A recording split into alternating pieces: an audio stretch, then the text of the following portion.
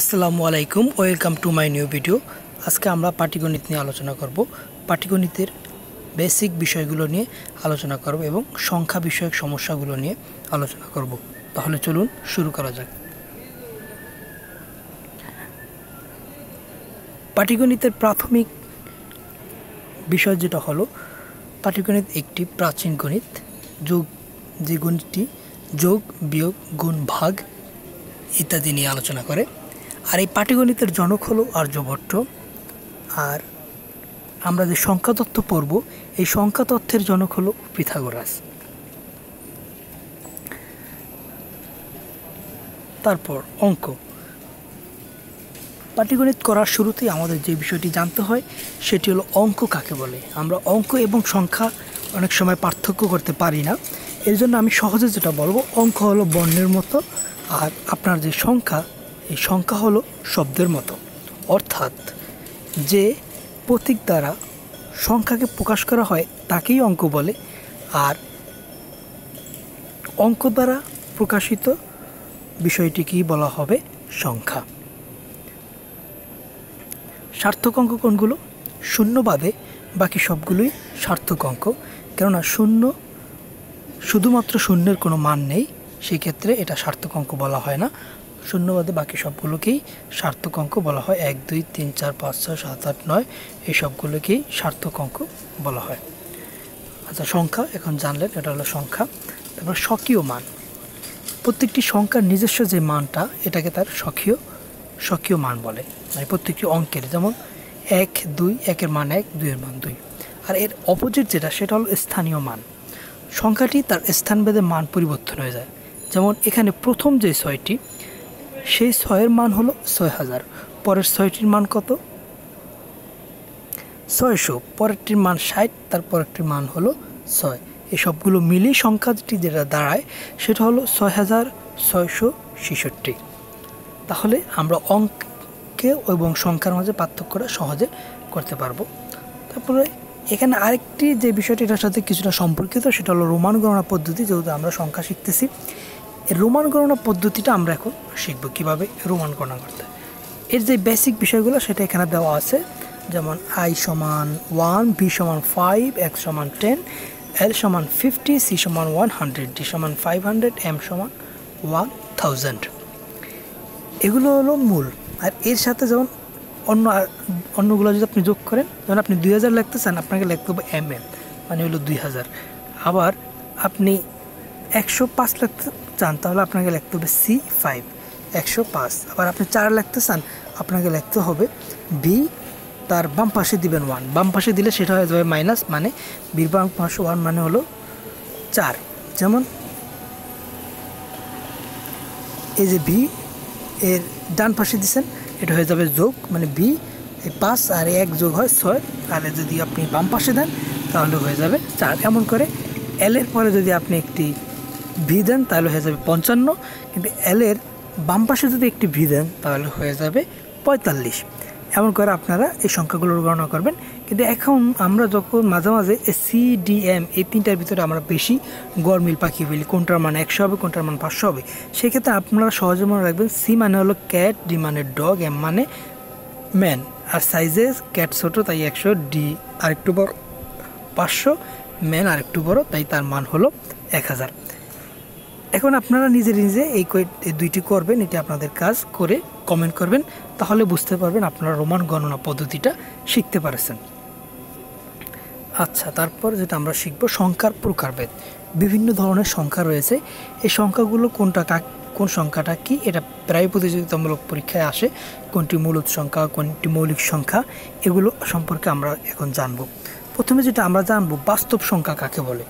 যে সংখ্যাটির অস্তিত্ব আছে, মানে যে সংখ্যা দিয়ে কিছু বোঝানো যায়, সেটাই বাস্তব সংখ্যা। যেমন 1, 99, এরকম -1, 2, এগুলো সবগুলোই বাস্তব সংখ্যা, মানে যার একটি অস্তিত্ব আছে। কিন্তু অবাস্তব সংখ্যা কোনটি, যেটির আসলে অস্তিত্ব নাই। এখানে রুটটা লেখা যায় না, এই জন্য এটা রং লেখা হয়েছে। এই যে √-2, √/-2, এটা হলো, তাহলে √/-2 এটা অবাস্তব সংখ্যা, কারণ এর কোনো মান নাই। এর সংখ্যাটা কি, এর কোনো ফলাফল বের হয় না, এটা এক্স্যাক্টলি এটা এক্সিস্ট করে না, এটার অস্তিত্ব নাই, তাই এটাকে অবাস্তব সংখ্যা বলা হয়। আর বাস্তব সংখ্যা দুই ধরনের হয়, একটা হলো দশমিক সংখ্যা, যে সংখ্যাকে দশমিক দ্বারা প্রকাশ করা হয় সেটাকে বলা হয় দশমিক সংখ্যা বা এর অপর নাম ভগ্নাংশ, এটাকে আবার ভগ্নাংশ আকারও প্রকাশ করা যায়। আরেকটা হলো পূর্ণ সংখ্যা, এটাকে ইংরেজিতে ইন্টিজার বলা হয়, এটা আপনারা অনেক জায়গায় পাবেন, যেটা হলো দশমিক না, এটা মাইনাস হতে পারে, প্লাস হতে পারে, -1 -2, মানে দশমিক বা ভগ্নাংশ যারা যে সংখ্যাগুলো রয়েছে সেগুলি কি বলা হয় পূর্ণ সংখ্যা। তারপরে আমরা যেটা জানবো সেটা হলো মূলদ সংখ্যা। মূলদ সংখ্যা হলো ওই সংখ্যাগুলো যেগুলোকে 2-এর 1 বা ভগ্নাংশ আকারে প্রকাশ করা যায়। আর অমূলদ হলো যেগুলো ভগ্নাংশের আকারে প্রকাশ করা যায় না, যেমন এটা √3 হবে, মূলত অমূলদ সংখ্যা √3, রুটটা লেখা যাচ্ছে না যেন দিতে পারিনি, √3, এটা হবে √3 অমূলদ সংখ্যা। এই মূলদ এবং অমূলদ সংখ্যা চেনার উপায় সম্পর্কে একটি ভিডিও আমি ডেসক্রিপশনে লিঙ্ক বক্সে লিঙ্ক দেওয়া থাকবে, আপনারা ইচ্ছা করলে ডেসক্রিপশন থেকে দেখে নিতে পারেন সেটা, তাহলে আপনি খুব তাড়াতাড়ি এটা শিখতে পারবেন। তারপরে আমরা এখন সংখ্যা বিষয়ক সমস্যা থেকে মোট 3টি জায়গা থেকে প্রশ্ন আসে, সেটি হলো যেমন বিভাজ্যতা থেকে আসে একটি সংখ্যা কতটি সংখ্যা দ্বারা বিভাজ্য, আরেকটি হলো ভাজক সংখ্যা কতটি, আরেকটি হলো বৃহত্তম ক্ষুদ্রতম সংখ্যা এবং এদের পার্থক্য যোগফল, এরকম প্রশ্ন হয়ে থাকে। আপনারা এই 3টি বিষয় সম্পর্কে জানলেই আর সমস্যা হবে না। এই বিভাজ্যতা নিয়ে আমি সুন্দর একটি ভিডিও আছে, সেটা আমরা ডিসক্রিপশন বক্সে দেওয়া থাকবে, আপনারা ডিসক্রিপশনে গেলে পাবেন। ভাজক সংখ্যা নিয়েও একটি ভিডিও দেওয়া থাকবে। আর এখানে আমরা আরও একটি সমস্যার সমাধান করে দেখব কীভাবে তাড়াতাড়ি সমাধান করা যায়। এখানে সমস্যাটি হলো 12 এবং 96 এর মধ্যে এই দুটি সংখ্যা সহ মোট কতটি সংখ্যা 4 দ্বারা বিভাজ্য। এর মানে হলো এর মাঝখানে কতটি সংখ্যা আছে যেগুলো 4 দ্বারা বিভাজ্য হবে। আচ্ছা, এটা বোঝার জন্য দেখুন 1 থেকে 4, এর মধ্যে একটা সংখ্যা আছে 4 দ্বারা বিভাজ্য, মানে 4 একে 4, আবার 4 দুগুণে 8, মানে 1 থেকে 8 পর্যন্ত দুইটা সংখ্যা আছে। তার মানে 96 যদি আমরা 4 দ্বারা ভাগ করি তাহলে আমরা টোটালটা পেয়ে যাব। তাহলে আমরা 96 4 দ্বারা যদি আমরা ভাগ করি তাহলে আমরা পাবো 24। কিন্তু এখানে বলা হয়েছে 12 এবং 96 এর মধ্যে, তার মানে 12-র আগেরগুলো আমাদের বাদ দিতে হবে। তাহলে 12-র আগে আরও সংখ্যা আছে কয়টা? 4 একটা, 8 একটা, 2টা। তাহলে 24 থেকে 2 বাদ দিলে হয় কত? 22। তাহলে আমাদের অ্যান্সার হবে 22। ওকে, তারপর আমরা আরেকটি অঙ্ক দেখব, যে অঙ্কটি হলো 1 2 3 দ্বারা গঠিত 3 অঙ্ক বিশিষ্ট যতটি সংখ্যা লেখা যায় তাদের সমষ্টি কত? আচ্ছা, এটাকে আমরা যদি লিখতে যাই তারপরে করি এটা অনেক বড় হবে, কিন্তু দেখুন যখন বলা আছে 1 2 3 দ্বারা গঠিত 3 অঙ্ক বিশিষ্ট সংখ্যা, তাহলে দেখুন আপনি যখন সংখ্যাটি লিখতে যাবেন শেষে একটি সংখ্যা মাত্র 2বার আসার সুযোগ আছে।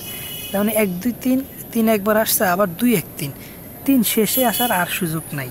তার মানে হলো একটি সংখ্যা আসবে 2বার করে, 2বার করে আসলে 1 2 3 5, এর যোগফল কত? 6। আবার 2বার করে আসলে হবে কত? 12। 12 হইলে যদি যোগ করি তাহলে শেষের সংখ্যাটা হবে কত? 2। আর 2 আছে কার কার শেষে? এই ঘ নাম্বার, এখানে 2 আছে, এখানে 2 আছে, তাহলে 12-র পরে 2 হয়, তাহলে হাতে থাকবে আমাদের 1। তাহলে মাঝখানে ওই 1-এর সাথে যদি ওই 2-এর সাথে যদি আবার 1 যোগ হয় তাহলে হয়ে যাবে 3। এই দেখুন 3 আছে কার কার সাথে? এই গ, অ্যান্সার গ। এটা আপনাদের সহজে বোঝার জন্য আমি এখানে পুরোটা করে দেখালাম। এখানে দেখুন, এখানে যে একটা 1, দুইটা 1, দুইটা 2, দুইটা 3, সবগুলোতেই এরকম একটি সংখ্যা 2বার করে আসছে।